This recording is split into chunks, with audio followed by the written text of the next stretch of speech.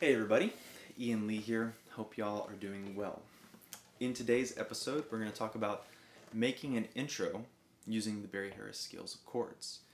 This particular intro that I wrote is using the D major 6 diminished scales of chords and one other splash from another scale, but we'll get to that here in a little bit.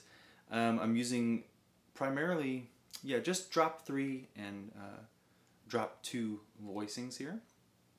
So let's go ahead and get into it. I'll play the intro just by itself in the context of it actually leading into a tune right after that. So I'll play it, I play the tune Deed I Do in the key of D. So I'll dive into Deed I Do after the intro. And then we'll talk about the theory and the workings of this intro so that you can maybe get some inspiration. Even if you don't use these direct ideas, you can use something, maybe some of them to spin off your own creative process, which is always my hope on this channel. Okay? Alright, so here's the intro.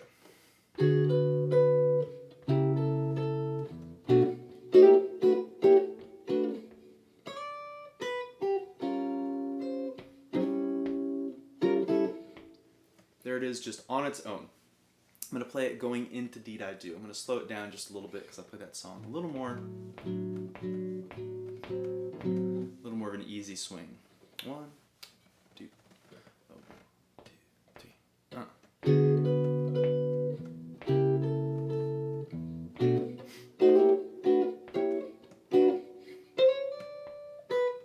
Whoops. Well, do I love you? Oh my, do I, honey? Deed I do? Do I? On and on and on. Okay, I'm not gonna bore y'all with me playing right now. I know what you came for.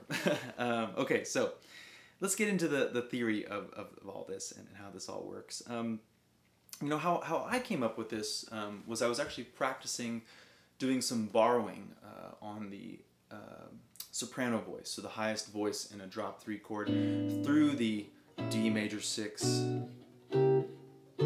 diminished scale. And I was playing with some borrowings, I was going through that. And then I think I heard that came up for me, which is not quite borrowing exactly. I'll get into that in a second. And then the rest just I heard, and I took the time to actually work out what I was hearing in my head. So first and foremost, before I go into the rest of this, I want to just encourage you to make music with what you're working on. It's so important and it's so valuable, and it's not a waste of your time. It's so important for us to exercise our own creative muscles with this stuff. No matter what stage you're at with any of it, it's like, you know, make some music with it. Even if it's just a quick little... I played Deed I Do. You know, just do simple things to get you sing it in the context of actually playing a song, because that's what we're going to do with all this, is play beautiful songs that we love to play. Okay, now let's get into the intro and the inner workings here. So I'm starting off with this drop 3 D6 voicing here, based off the 10th fret, root on the 10th fret, bass note on the 10th fret. Now, I'm putting in an A flat there, which actually does not belong in the D6 scales of chords. And I can't talk about it theoretically necessarily, I mean I can, but really it's just what I heard as I began to borrow and play with this. So I just went with what I heard, because your ear is always going to be the final guide for you, okay? So now what I did from there is I went... Now, that B note is a part of D6, and we already have it right there, so we're doubling it in the chord. Okay, and then we move down to the diminished chord right below that, which exists on the major 7th. We have a diminished note on our highest voice, our soprano voice, and then I borrow that A note right there, where my pinky is. And that in turn is a D6. That's part of our 6th chord. So that is some true borrowing in the sense. And then I went just to the next chord available, and I played that. But you'll remember I play it more staccato, just a quick little punch. So, okay. And then I heard, ba, ba, ba, da. Okay, so I found those melody notes. Okay, well that's a diminished note. So I just grabbed the drop 2 voicing that exists with that. And then again, that's a D6 note, that B, that belongs to D major 6. So I went, just a little rhythmic jab there, almost like a big band thing maybe. Right, so it's the same voicing, it's just a different rhythmic feel, okay? And then what did I do there? I went, and that's all just out of the scale. It's just what I heard melodically. We have a D note, a B, and then a G. And the next thing we do is we use a little tritones minor action here, because I'm thinking now A7 essentially, because we want there to be a dominant chord to get us back to D. So we're kind of playing with D.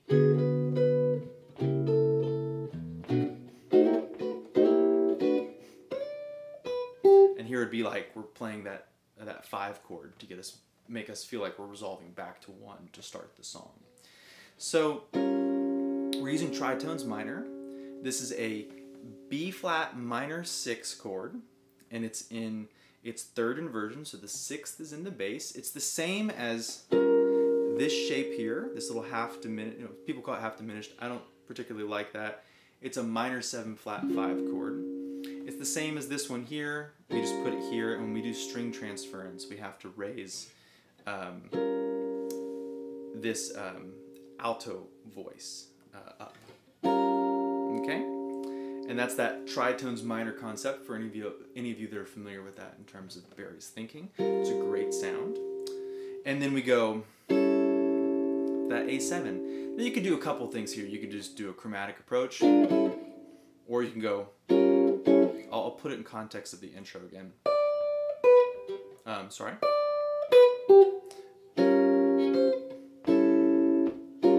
Right there was tritones minor again, back to the A7. Now I'll just do a little chromatic above into the A7.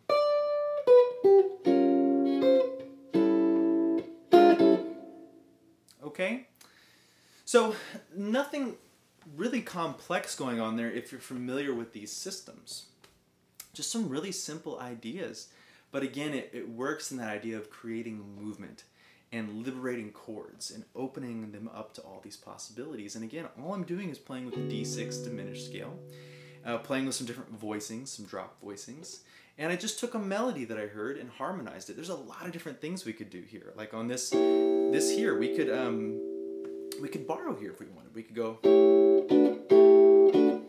We could borrow in 2 different voices. I could borrow above here, below here, and that's an E, so I could borrow to the F sharp. I mean, it's pretty weird, but there's a lot of stuff you could do to vary this kind of intro and make a lot of different things out of it. So I hope that this was helpful and gives you some of your own inspiration and stuff to check out. And the next time you're practicing it, it leads you to express and explore your own creativity with all this stuff, because that's the beauty of it, is it leaves room for so much creativity and flow and opportunity. Thank you so much for watching. I should appreciate all of y'all. If you did like this video, please do click the like button. It really helps out the channel and helps me to continue growing and offering these videos, as well as subscribe. That's always appreciated as well if you want to see. I'm currently posting about 3 times a week. I do a couple of educational videos, and I do more of like a contemplative kind of music philosophy video on Sundays. All right, I'll talk to y'all very soon. Have a great rest of your day.